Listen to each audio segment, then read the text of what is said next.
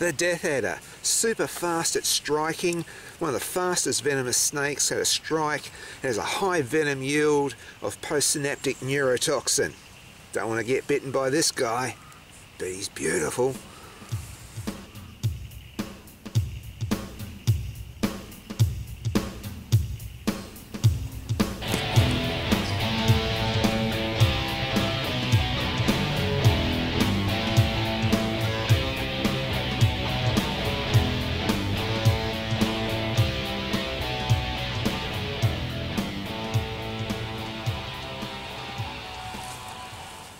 Like all snakes, like all living life forms, this guy you have to respect, especially the death adder.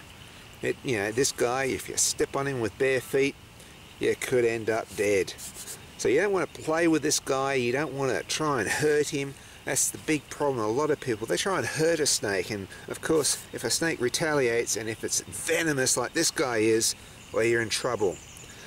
And the way this guy often kills people is that they wander around with bare feet or with their thongs on or flip-flops on, not wearing proper footwear.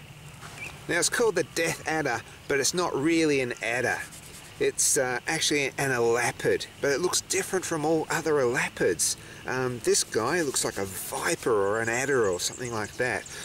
It's not related to those guys, only in the fact that it's a snake. It's a case of convergent evolution, where one animal looks like another animal, even though they're not related.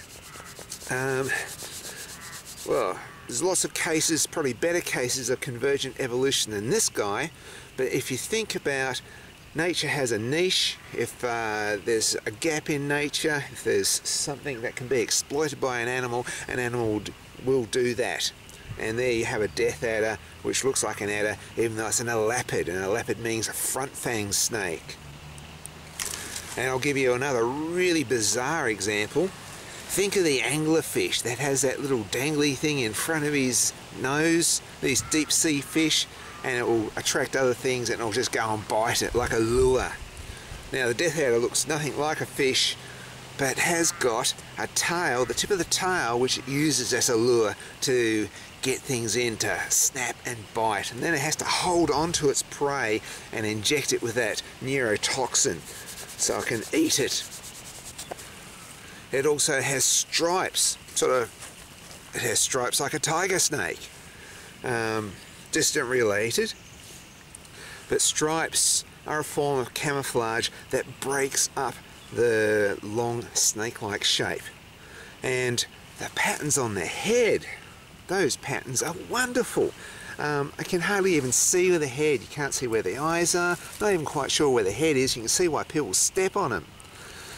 Now, camouflage works two ways: to hide completely, which in the case of the head is sort of doing that, but another thing it's doing, in World War II they discovered that if you put shapes on the side of a battleship, you can disguise the battleship, so people can see it, but then they're not sure where it is. So camouflage also confuses, and this is doing a great job, a perfect example of fantastic camouflage. I can hardly see its head at all, unless you really look.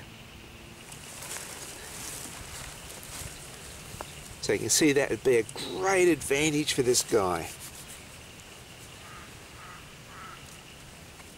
Just doing a little bit of shading now. Sometimes you come along to a drawing, you get to a stage where you think, oh, is it okay, is it not? Then you just chuck in a bit of shading anyway. What have you got to lose? Shade underneath there, put in some of those patterns, just persist, because sometimes you're that close to a really good drawing. If you didn't go that little bit further, you would have missed out on doing a good drawing. There we go. It's keeping nice and still for me. Oh, it's suddenly become a nice model. He probably thinks I can't see him. He's sort of frozen, not moving, thinking I can't see him. And I'm not stressing him out. I'm not, touching him, poking him. I'm not sort of, getting, well, I'm fairly close, but I'm not doing sudden movements that he can see. And so he's not too stressed.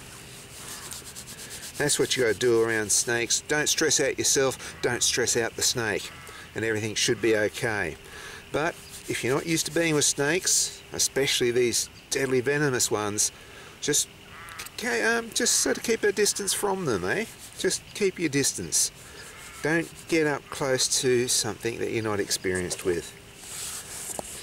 If you want to do what I'm doing, just, you know, start off with lizards or, you know, non-venomous snakes or any sort of nature. Nature's wonderful. Not just, you know, these awesome, cool things that are venomous. Other things are also awesome and cool if you really look at them. Beautiful, gorgeous death adder.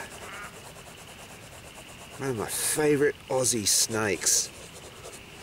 Oh, he's on the move. There he goes. Well, that was a fun encounter. Goodbye. See ya. There he goes. And there's my picture of a death adder. See you next time.